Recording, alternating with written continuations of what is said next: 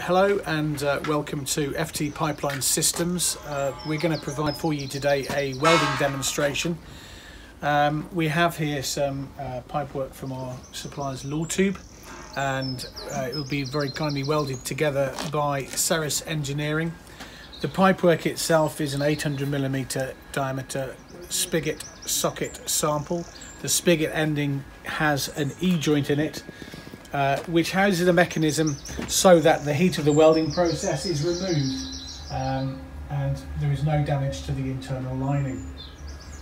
The reason that we're doing this is because we'd like to show you a no spatter, no damage to the internal lining.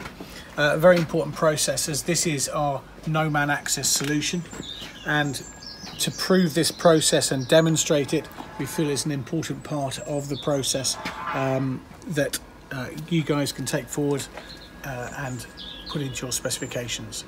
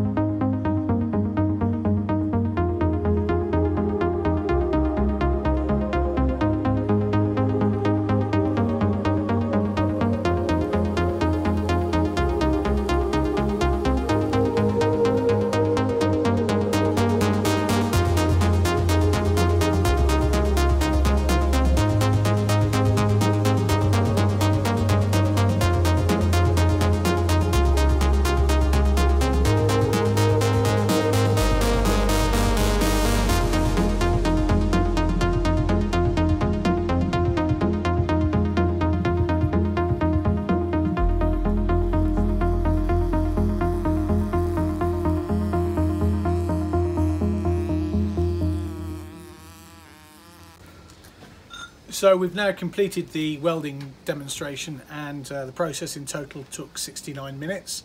The first pass, the longest pass, because that's the one we need to take a bit of care on, that took 26 minutes. Pass 2, 20 minutes, and the final pass, 23 minutes. During those 3 passes, the maximum internal temperature recorded was just under 60 degrees, and the welding demonstration there has shown that there's no spatter entering the pipework.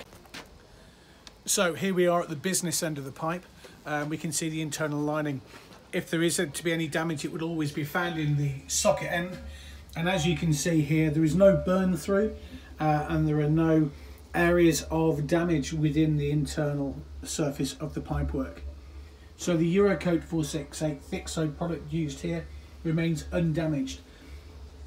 One of the main considerations when it comes to manufacturing of E-joint socket pipes is the construction of the socket itself.